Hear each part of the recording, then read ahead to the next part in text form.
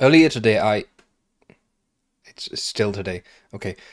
Earlier today, I delivered a module 1 of our Intune for Windows training course over on the Alpenshield Academy.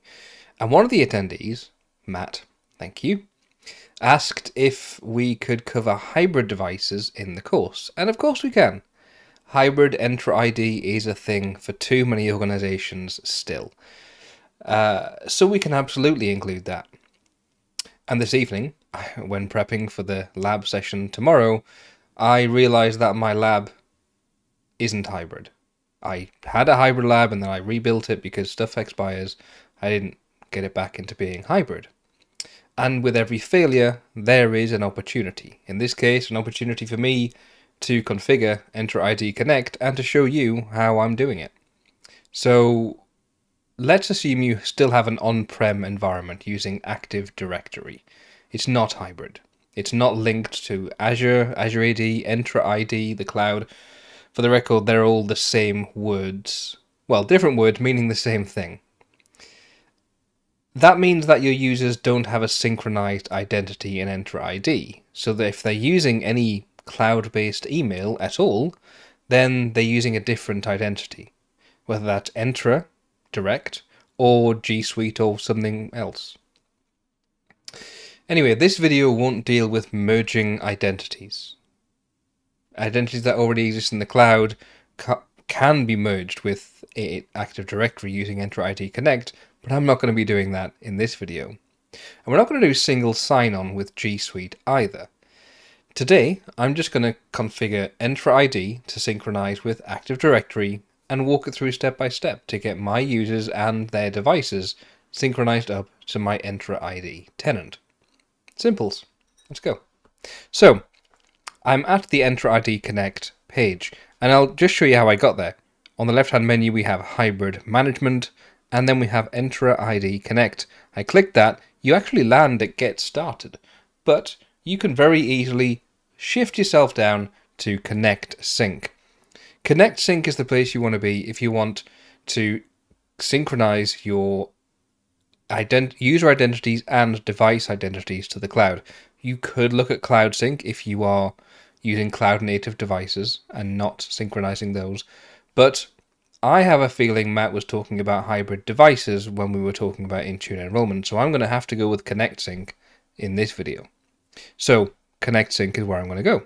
And you can see we've got quite a few options here. It's not super easy to configure this. There's a few steps we need to follow, but I'm going to go through it. So it says sync status enabled. It's not enabled. I'll refresh that. I haven't configured Connect Sync on this domain at all. Last sync wasn't an hour ago, and password hash sync, I've never done that. I don't know what that's talking about. I don't know why it's saying that. We go back to Get Started, and then in Manage, we have the choice between Cloud Sync and Connect Sync.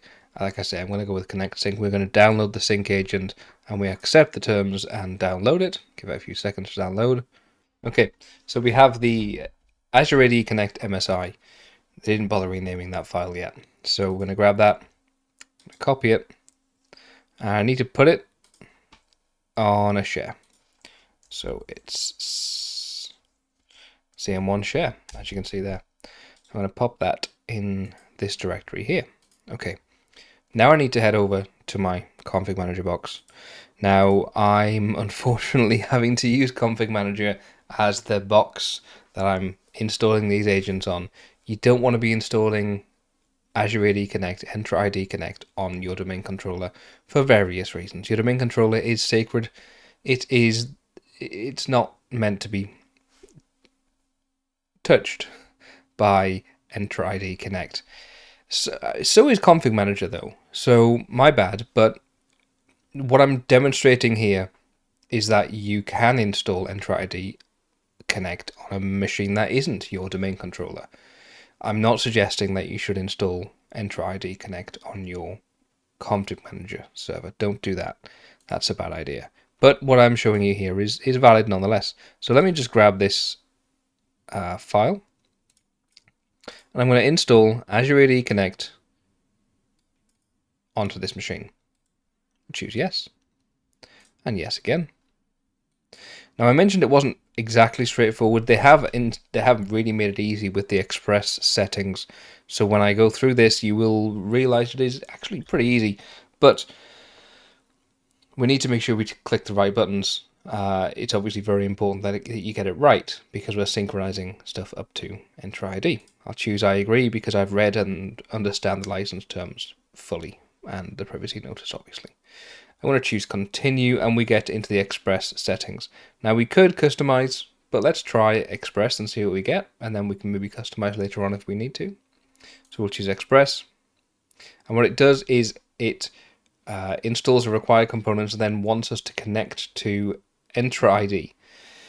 Now this Entra ID user needs to be a global admin because that's the reason it's asking for permissions for a login, is that it needs global admin permissions. So grab your global admin and put them in there.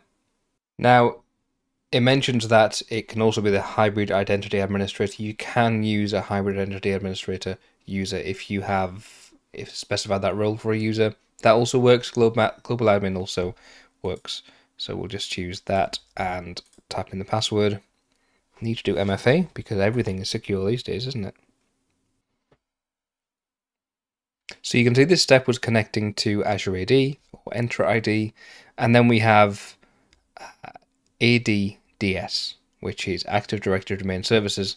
This is the username and password for your enterprise administrator. So in this case, I'm going to go with corp/labadmin and hope that's the password. It is not the password. I'll try again. I got it right. So when you type the correct password for your ADDS enterprise admin, it shows you the domains that are the UPN suffixes or domains that are linked. And what you can see is, in my case, I have Active Directory UPN suffix of corp.contoso.com because this is a lab tenant, and it actually doesn't have a corresponding Azure AD or Entra ID domain. Same with contoso.com. I don't own either of those domains, so I'm not going to be able to add them to Entra ID. So I have to choose continue without matching, and I'll have to fix that later on, where I can add all of my users' correct UPN suffix in Active Directory. But for now, I'm going to just go ahead and synchronize those users. And when you see the number of users I've got in my environment, you'll understand why I didn't really mind. In your case, if and when you have lots of users or you want this to go right first time, you should probably go back and fix this so that you have a corresponding Azure AD domain with at least one UPN suffix for Active Directory. For now, I want to choose next. It's going to install these components. Now, when it talks about components, the last sync, I don't have a sync server. That's weird. I don't think I've got a sync server. I think I need to investigate that. Anyway, it's going to install the synchronization engine. It's going to install the connector. It's going to configure on-prem connector, enable password hash sync, enable auto upgrade, and configure synchronization services on this computer. Now notice it is not going to synchronize devices necessarily as part of this. So we might need to go in later on and add in device synchronization. Let's go ahead and choose install. And what you'll see here is it's installing a load of stuff like SQL. It's installing SQL Express to create a database for Active Directory Connect. It is doing a whole load of stuff. And if you were to use Azure AD Connect, Azure AD Cloud Sync, it wouldn't need any of that stuff. So it might be a better idea if you don't need your devices to synchronize, then you could probably just use the easier version, the newer version of Cloud Sync. Let's give this a few moments while it configures the synchronization service, and then we'll come back in. And after just a couple of minutes, it says configuration complete. It has completed the configuration of Entra ID Connect. All done. We'll choose exit. Now, it's tempting to take a look at what it's doing, but if you open up Entra ID Connect, it'll tell you that actually that's paused the synchronization, so we need to make sure that we don't have Entra ID Connect open when it's in normal day-to-day use. So for now, I do need to just go in there and make sure that devices are synchronized. So I'm going to go into configure, and then we have configure device options right here. I'll choose that and choose next. And then we get to enable hybrid Azure AD join or device write back. In this case, I want to enable hybrid Azure AD join, right? So I'm going to choose next. And I need to type in my password. This is my Azure AD password or Entra ID password. I'll choose next. It verifies that it's correct and opens up the modern authentication dialog box, and I should stop talking while I'm typing. Otherwise, I'm not going to get the password right. See? And then we do modern authentication with a single MFA. Go. And we're in. And so the next step is device options. We can either configure hybrid join or device write back. Like I mentioned, we're doing hybrid join, so we'll choose next. And then we are going to manage Windows 10 or later domain joined devices. We're not going to do down level. Nah, I'm not even happy to do current level or Windows 10. You know, I'm not happy, so definitely not doing down level. We'll choose next, and we need to configure something called a service connection point. Now, the service connection point is configured automatically by Azure AD Connect. We don't really need to care too much about it. It is as simple as choosing the... I say that and I can't choose it. The authentication service, which is going to be Azure Active Directory, and then we have to add the credentials for an enterprise admin because it creates the service connection point within Active Directory for this new service. So we can, if we add enterprise admin credentials here, then it does it automatically. Otherwise, we can just download this script here and hand that over to an enterprise admin and they can run the script and it'll do the same thing. But I'm going to just tap in my enterprise admin credentials here.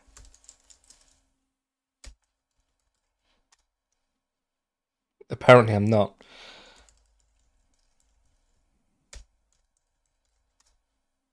There it is. So I've typed those in and now I choose next. And it configures the SCP for device registration so that devices can register into Entra ID knowing where to go. We choose configure and it goes away and does that. In order to get synchronization to start and then continue, we do need to choose exit and get out of Azure AD Connect. That's what I've done. And now we can head over to our tenant. So back over to the admin box. And here we have Connect Sync just there. You can choose that. And it's enabled less than an hour ago. That's exactly what it said before I started configuring this. So never mind. But there's nothing more to look at there. And we have Entra Connect Health. That's a good place to go. And we can choose... there's an error, a very scary warning error message there, but it's not an error. It just says update Entra Connect. It's fine. So we can go to sync errors. We haven't got any sync errors. Sync services. We have a healthy sync service here. And that is Entra Connect server CM1. So it's in place. It's absolutely working fine. That's good. We will leave that to do its synchronization. It will synchronize at some point soon.